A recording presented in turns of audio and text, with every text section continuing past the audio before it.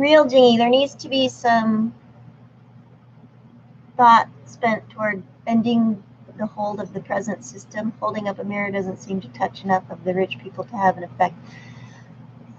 Real Jingy.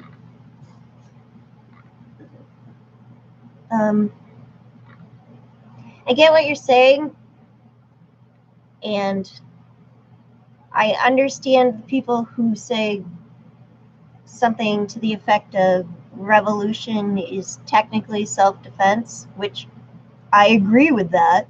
However, there's not enough people who understand true liberty. Are you okay, Marie?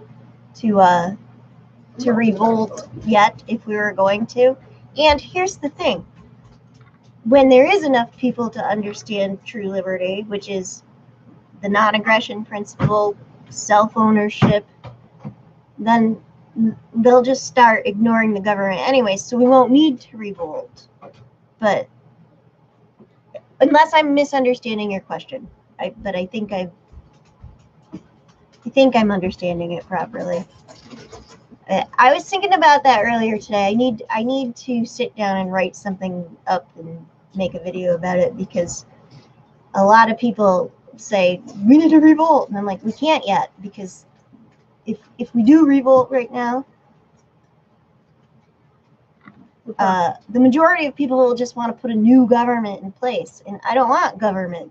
Government is the problem. So putting a new one in place, yeah, it'll be a smaller, weaker government for a while, but it'll still turn to shit eventually. Oh, one of those guys, how dare you stop using Walmart and Amazon. I don't use Walmart, but I do still use Amazon, and I know I shouldn't, but it's just so easy, fucking convenient.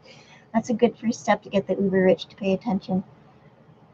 I agree, one of those guys. I'll have to work on that.